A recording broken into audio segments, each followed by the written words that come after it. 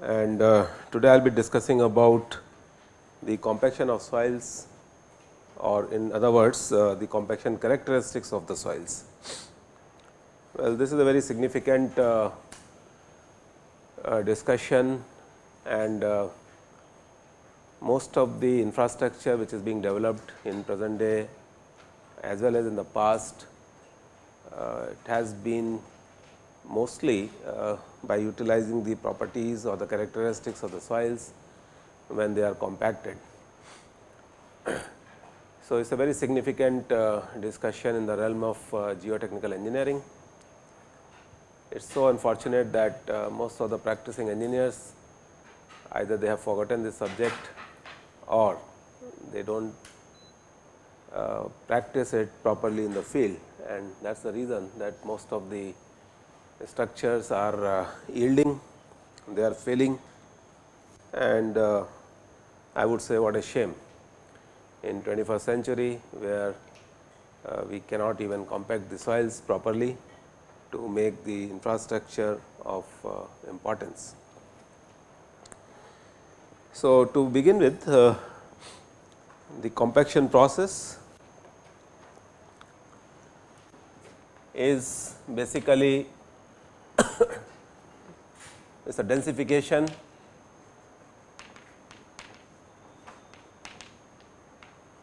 of soils by imparting mechanical energy.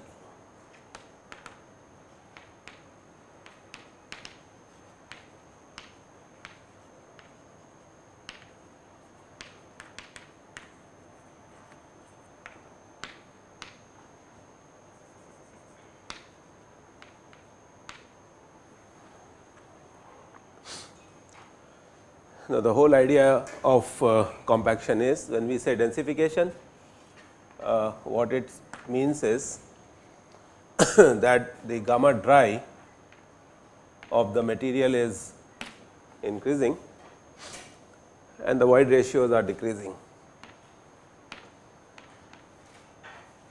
All right. So, this is what densification is. It mostly depends upon the gradational characteristics of the soils.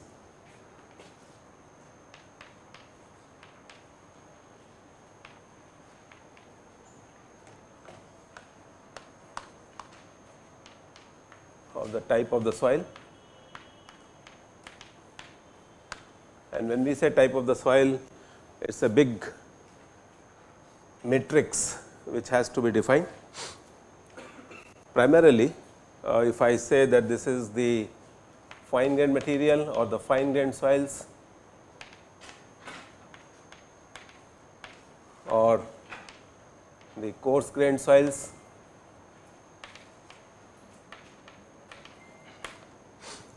so primarily it depends upon the type of soils which you are dealing with. It so happens that the fine grained soils can be compacted in different, by applying different techniques. Mostly we use tamps or hammers.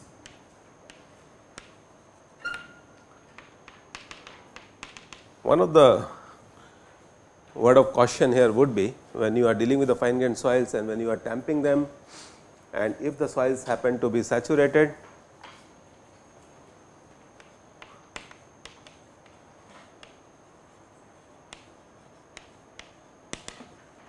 the chances are that pore water pressure will develop. So, we have to be careful when we are damping the whole thing. I hope you understand what are the issues associated with the pore water pressures when they develop in the soils. So, if pore water pressures develop, the effective stresses decrease. Sometimes the fine grained soils are also compacted by falling weights. Check it on net, some good examples of how these compaction techniques are being utilized for creating different strategic and important infrastructure, most of the time the airports and the seaports. We have kneading compactors.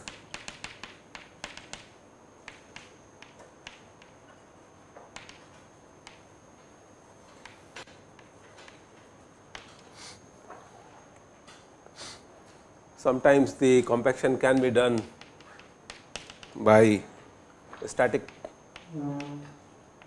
pressures.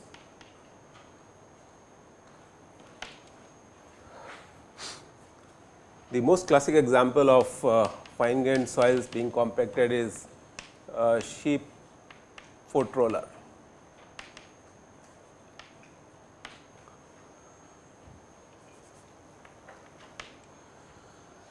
These images are available on internet. You can just type and you can see how the sheep foot rollers would look like.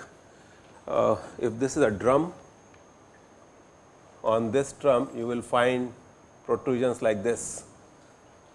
So, this becomes a sheep foot roller.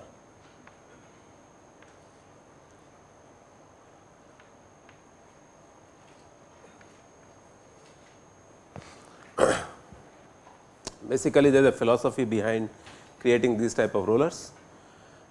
This also gives you the kneading compaction. You are enhancing the surface area of the compactor by creating these types of protruded elements.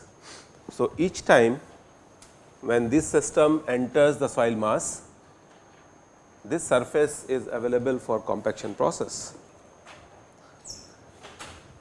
Not only the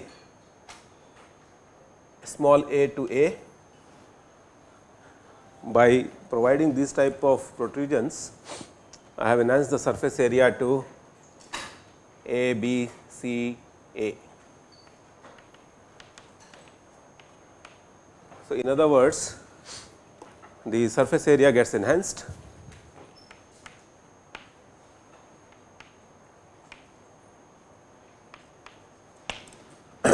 and hence the compaction can be done better. You can impart energy up to great extents to the soils. Sometimes the pneumatic tire are also used.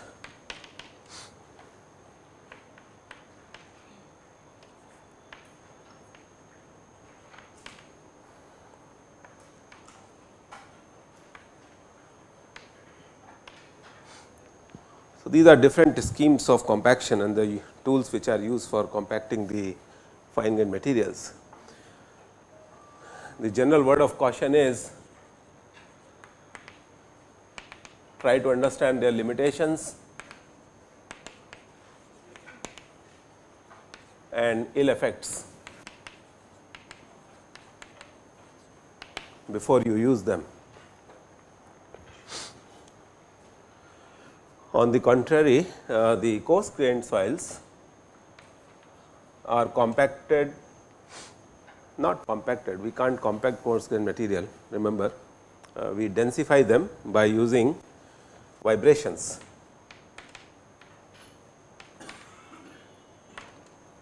So, most of the devices which are utilized for compacting the granular materials would be a sort of a compact vibrator. These could be handheld plates.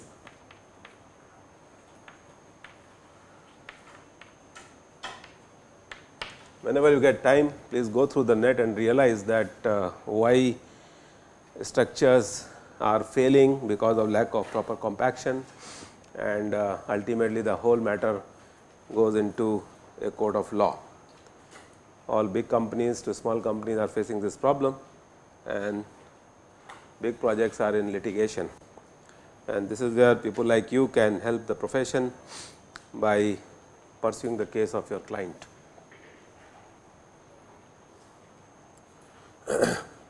So, these are handheld plates, vibratory rollers.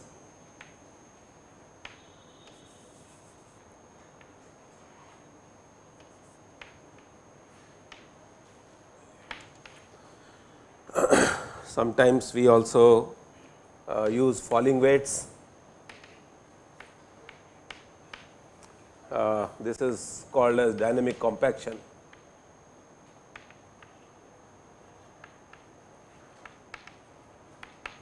I have been involved with several projects in the Middle East and in certain parts of Russia, in our own country, in the deserts, where it becomes very difficult to compact the soils, and then you have to design a scheme of densification of coarse grained materials, which becomes very interesting.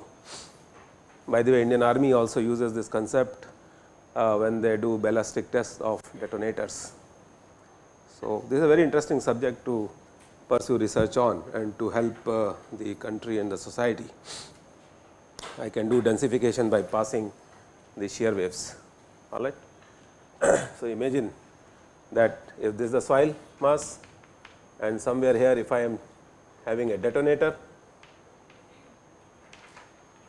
or a weapon, all right, and then if I charge this, I can densify the sands. So, this becomes densified sands. Most of these schemes are taught when you take a advanced course in ground modification or soil improvement. So, these techniques are normally applied for ground improvement.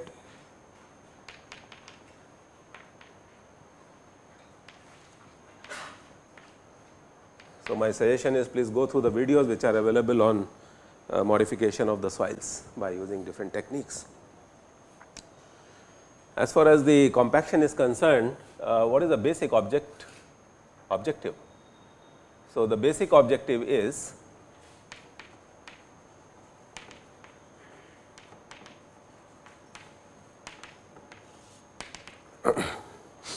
I want to reduce settlements.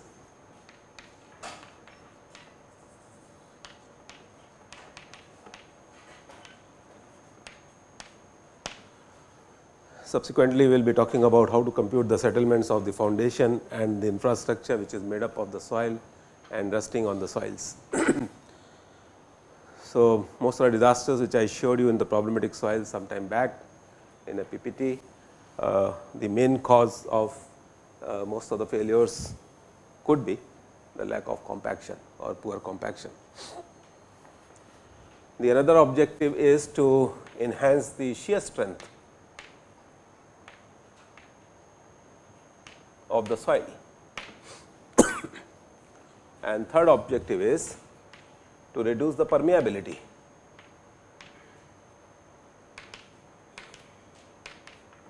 You may say this is sort of a treatment which you give to the soils which are ailing. So, when somebody approaches you to give a solution to a situation, it so happens that if I want to reduce the settlements, I have to compact the soils. If I want to increase the shear strength or the bearing capacity of the soils, I might have to compact them, or if I want to decrease the permeability, I would like to compact the soil. These are the objectives. Incidentally, the compaction procedure in the laboratory was proposed by Proctor, RA 1933, and hence the test which is normally done to check the compaction characteristics of the soils is known as Proctor compaction test.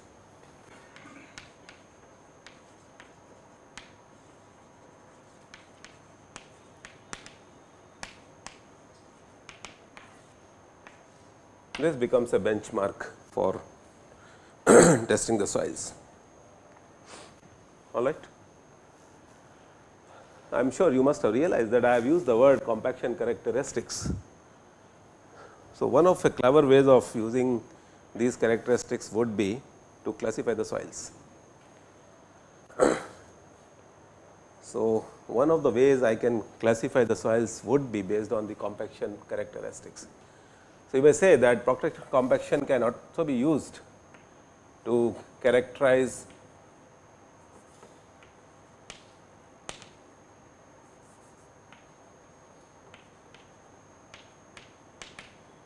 So, I am sure you must have realized that there are several schemes of classification of soils which we have developed by this time, starting from genesis to creation to the transporting agencies to the 3 standard techniques of USCS, ISSCS, ASTO, USPR, and then now I am using the compaction characteristics.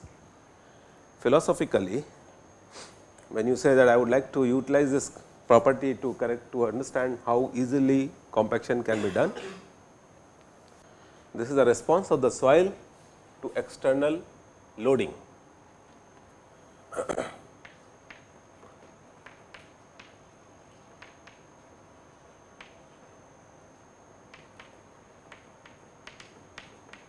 To external loading, particularly external loading could be either static or dynamic.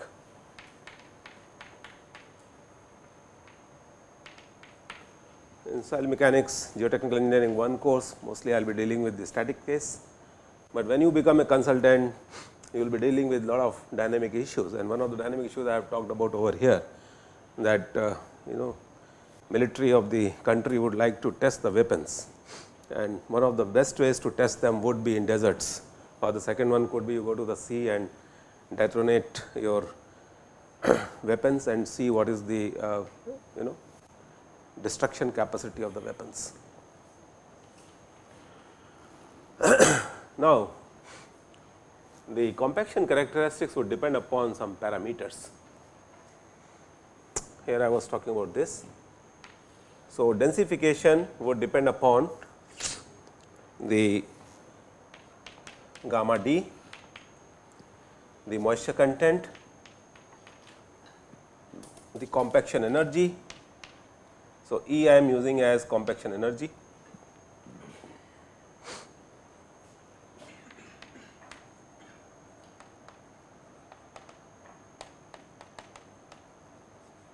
and normally we quantify this as compaction energy per unit volume of the soils.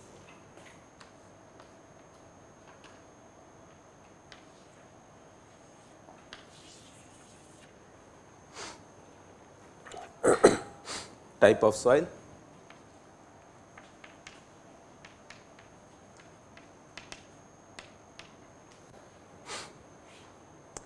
and sometimes also under the conditions, whether it is a lab test which you are doing or a field test.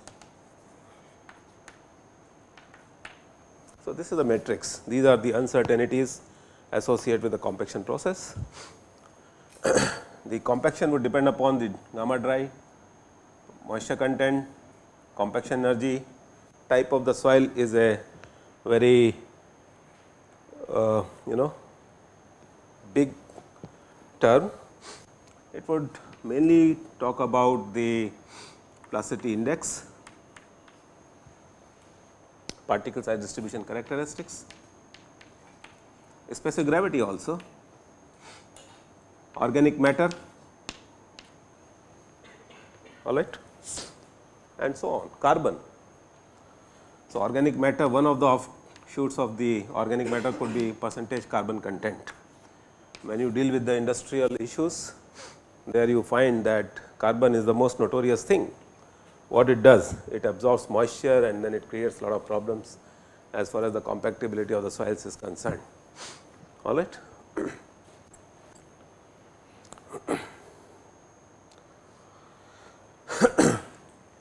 When we say compaction process in the laboratory,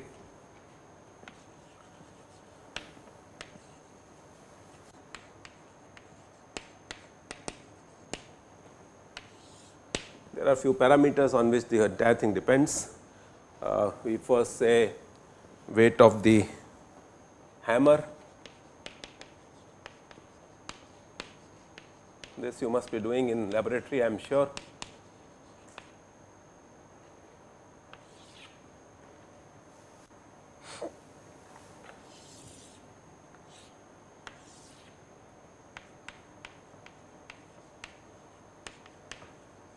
And this is the modified Proctor. I will talk about this slightly later.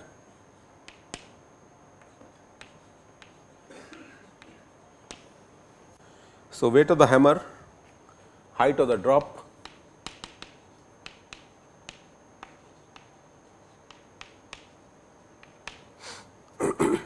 number of drops,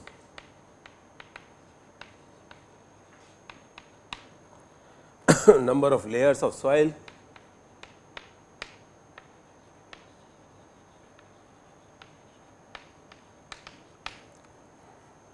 volume of the mold,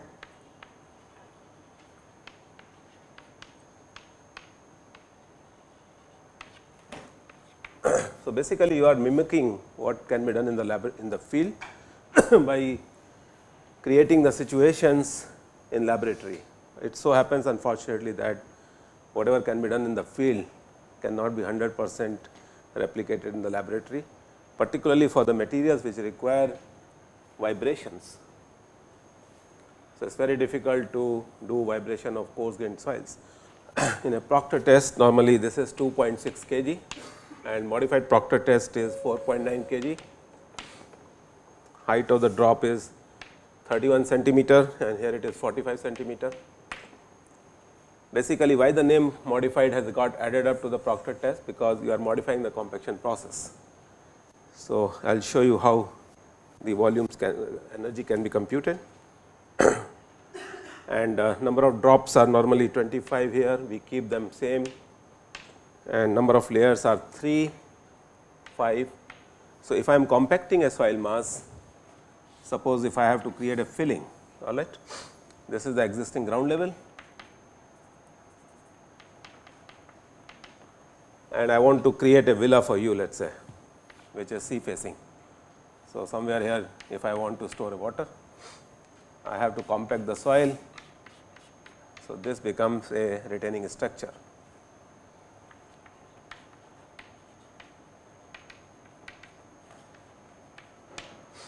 All right. So, this is the compacted soil.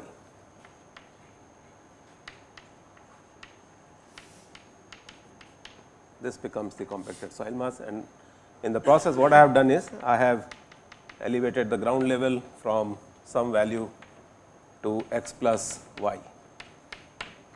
This is the engineering. Depending upon the requirements, I can create a situation, I can create a property line for which I will charge to my client. All right. The thumb rule is the geomechanics is something which has to be practiced, as you remember. So, when you practice something, you do not practice anything free of cost. It's, money is involved everywhere. In standard Proctor, if you compute the total energy, which will be equal to m into g into h multiplied by number of layers. If I define this layer as n and number of layers, say L, all right, number of drops, I will define this as say ND, and this is divided by the volume.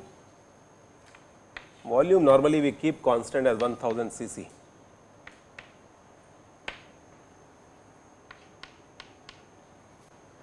So, if you compute the energy, is the height of the weight which is falling of this magnitude, number of layers, number of drops, number of layers and per unit volume. So, if you compute that, you will be getting some numbers like 593 kilojoules per meter cube, and in case of the modified Proctor you will be getting 2704 kilojoules per meter cube. You need not to mug up all this. What is the methodology of doing this compaction in the laboratory?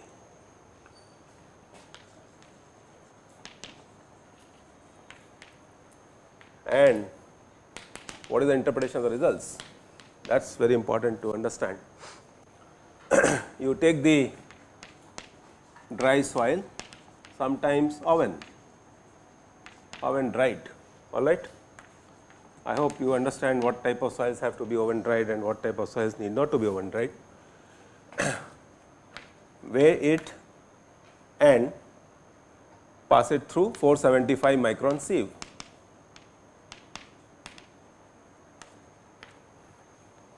Whatever gets passed over, we add water to, suppose if I use the term WP, or let it be W, I think it will give a wrong notion.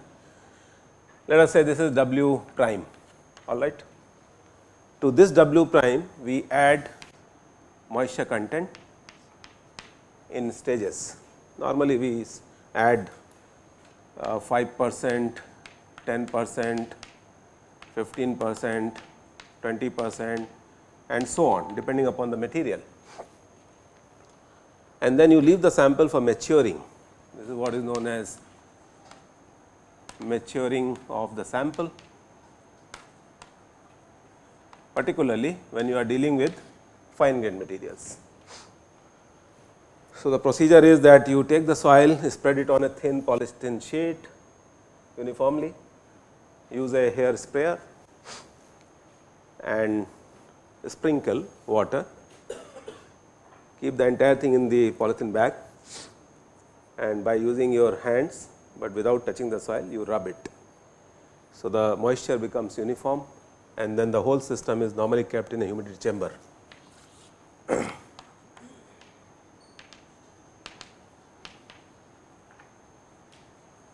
Fine. After 3-4 days, you should be performing the test to get good results. So, I will be now discussing the interpretation of the results, which is going to be useful for understanding the compaction characteristics of soils.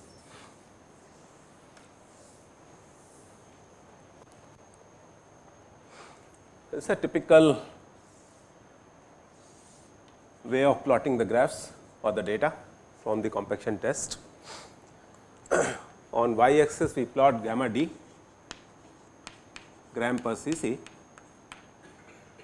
Though I am using the word or the symbol gamma d, I think you should permit me to use gram per cc, though technically it is not correct. So, I can change this to kilonewton per meter cube also, all right. It depends upon what you are using.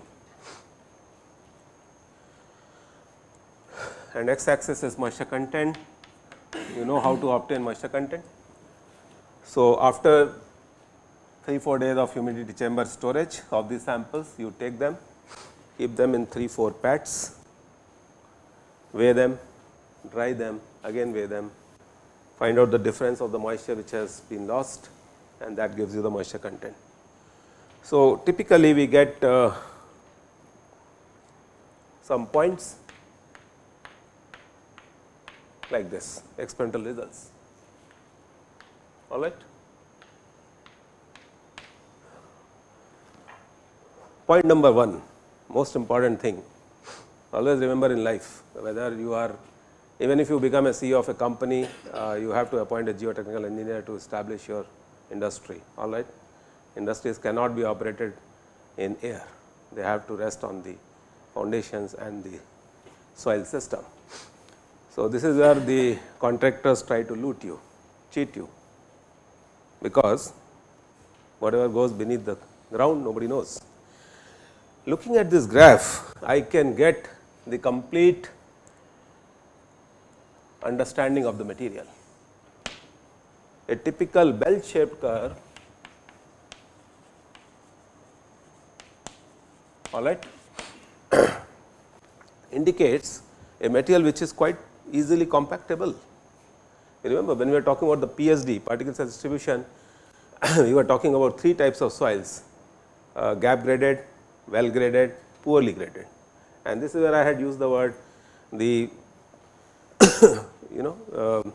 well graded soils only can be compacted properly.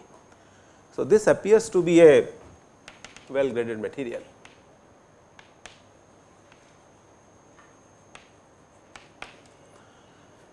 The particle packing is such that all the bigger particles will allow the finer particles and finest particles to get assimilated in the matrix in such a way that you get a very good density of the mixture.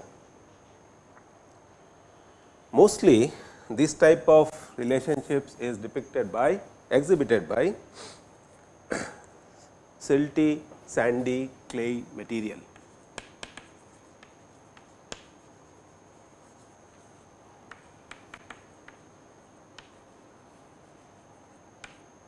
Soils, all right. Clays cannot be compacted so easily. So, if somebody asks you to plot the graph merging on the same graph as of this, the relative position of the clays could be something like this.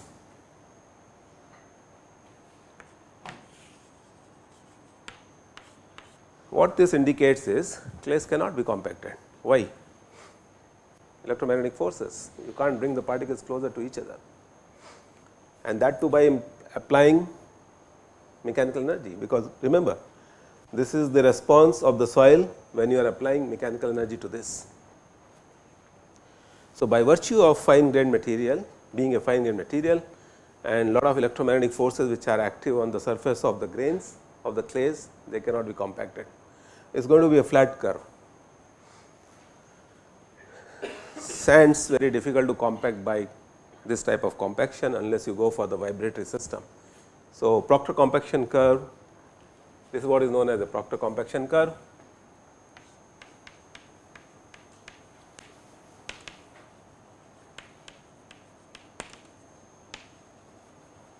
Rather than saying curve, you can also use the word characteristic. Characteristic is more scientific and technical, and I can interpret it the way I want. So, this is Proctor compaction characteristic. Sands cannot be, so not valid for sands.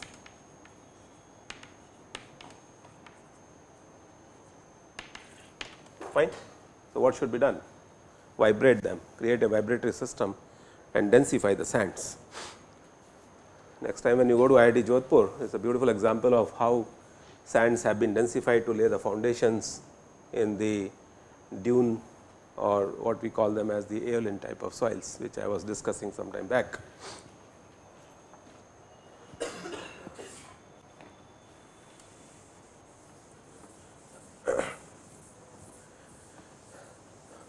So, the point I am trying to highlight is, just by looking at the nature of the graph or the compaction curve, I can infer that what type of soil I am dealing with, and hence this becomes an interesting way to classify the things. Now, what is the interpretation of the curve?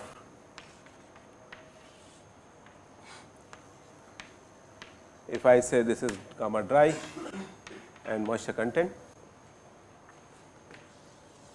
if this is the graph Proctor compaction, and I am sure you must have realized the moment I enhance the energy of compaction, it becomes modified Proctor.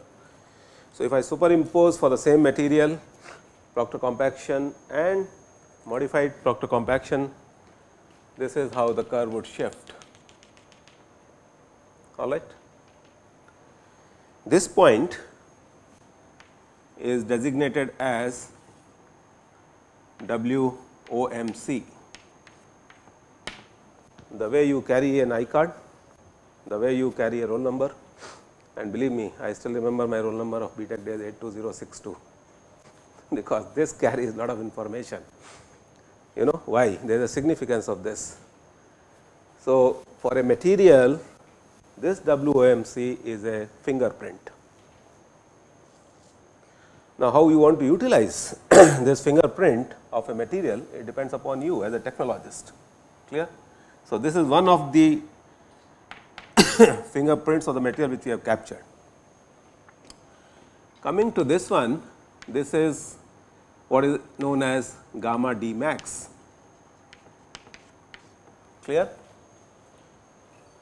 So, the moment I have described two parameters, gamma D max and WOMC, I need not to bother about any material, about the material properties anymore, because these two are the characteristics of the material when it is getting exposed to external loads.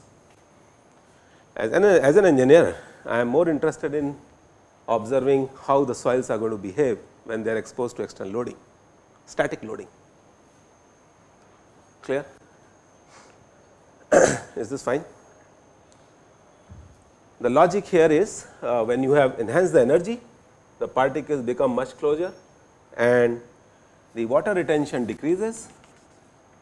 So, this is the WOMC corresponding to modified Proctor, and what happens is gamma d increases.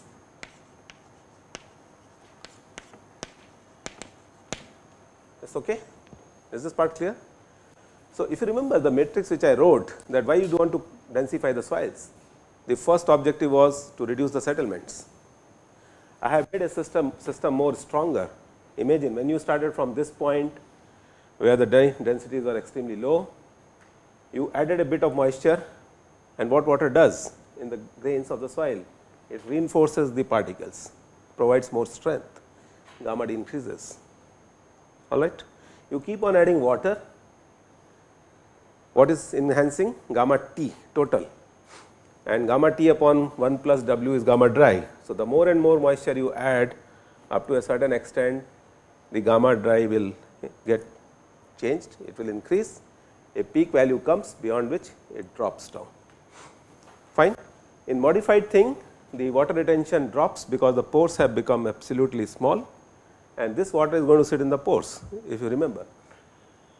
So, modified Proctor compaction is the characteristic of the soil which gives you the minimum possible moisture holding capacity at optimum. However, this gives the maximum possible density which a system can attain. Now, this is the domain in which you have to work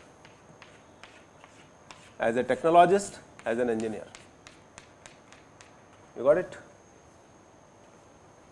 How best you can compact things at the site would define how best you are utilizing the material. Are these statements okay? Are you able to follow this? So, the trick is how much I can utilize this material to create a system which is very dense. The moment I have achieved this, the shear strength is going to be maximum, the permeabilities are going to be less, settlements are going to be extremely less, and hence I have done engineering with the soil mass. Is this part clear? Any questions? Yes, please use the mic. Sir, according to the formula, that gamma dry is equal to weight of solids upon total volume. So, when we add the water, the volume increases, but the weight of soil doesn't increase. Just give me 5 minutes, I will clear all your doubts. Just hold on for 5 minutes. All right. Sir, if you have anything else, then we can discuss. What are these terms? SS, K and that? Shear strength of the soil, hydraulic conductivity of the soil mass, compacted soil mass. Remember, shear strength of the compacted soil mass, hydraulic conductivity of the compacted soil, settlement of the soils which are compacted. Okay. Any other question? Anything else? Did you follow the logic what water does to the soil? So, when you add little bit of moisture, the water gets remained into the pores, air is expelled out, weight of the water is more than the weight of the air, the unit weight of the soil water matrix increases. Beyond a certain point, this is also what is known as the maximum capacity of the soil to retain moisture, because if you start compacting beyond this point, water being incompressible will come out of the compacted soil mass, and this water cannot be retained over there. So, now answering your question, the way we do it, Sir, if yes, does WMC is actually saturation point?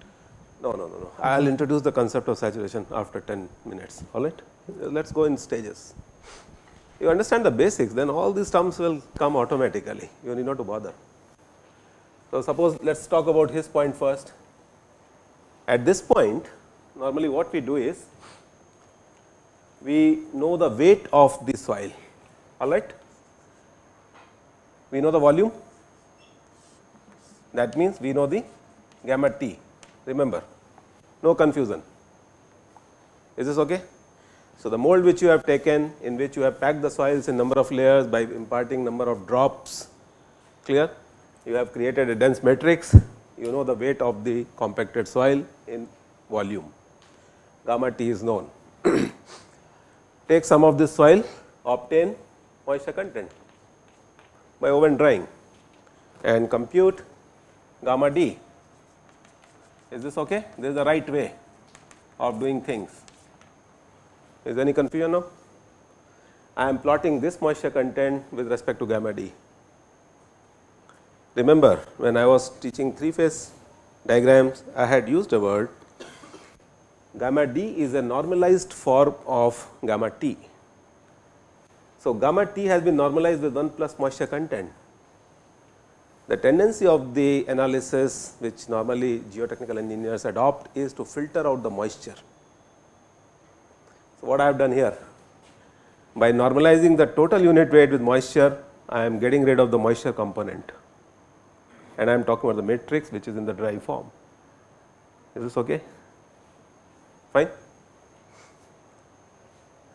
What was your question? I think this is what you have been asking, how to compute gamma D.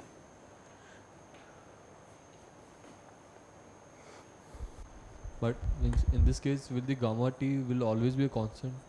It need not to be constant. So, remember, you started from point 1, all right, point 2. So, what has happened? You have added more water, and that is what I was giving you the logic.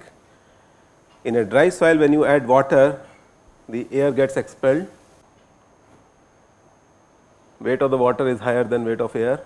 So, what you are doing is you are traversing on a curve where the gamma T is becoming more and more as the moisture content increases. Gamma T is also increasing and RW is also increasing. What is RW? It's moisture content. Moisture content, yes, that is right. So, from point number A to A, what has happened? The more and more moisture you include in the system and compact it, the total density increases, clear? And because of that, gamma D increases. Okay. At this point, when the optimal is reached, this is the maximum possible water holding capacity of the soil, beyond which if you compact, water being incompressible will come out of the soil matrix, it will start draining out. We call it as a bleeding of sample.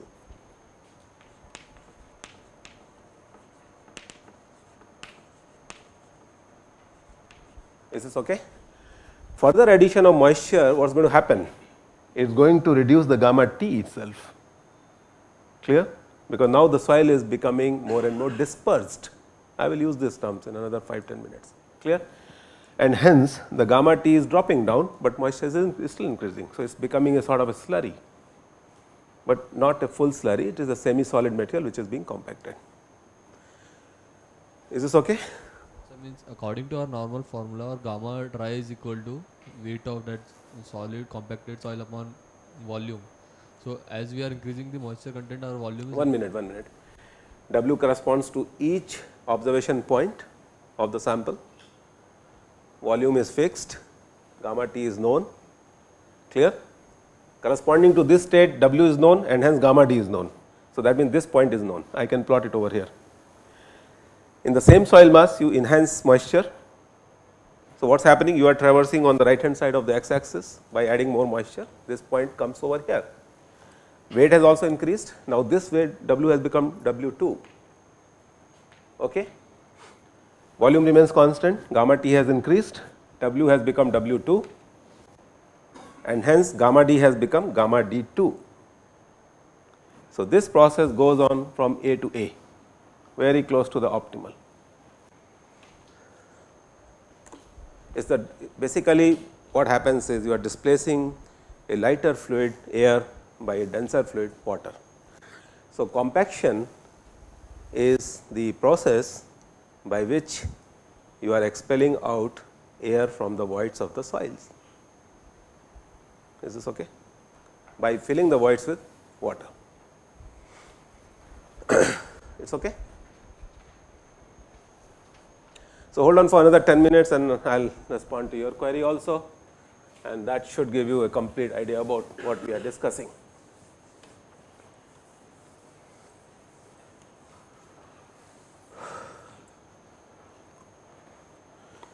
So, typically if if I say A to A prime and B prime to B, any compaction curve will have 3 parts.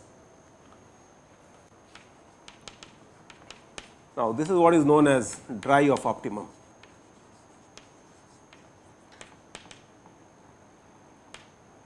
All right.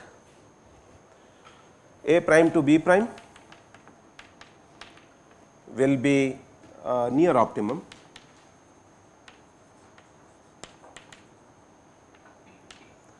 and B prime to B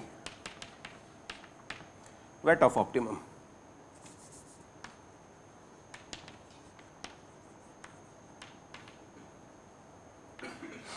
Is this okay?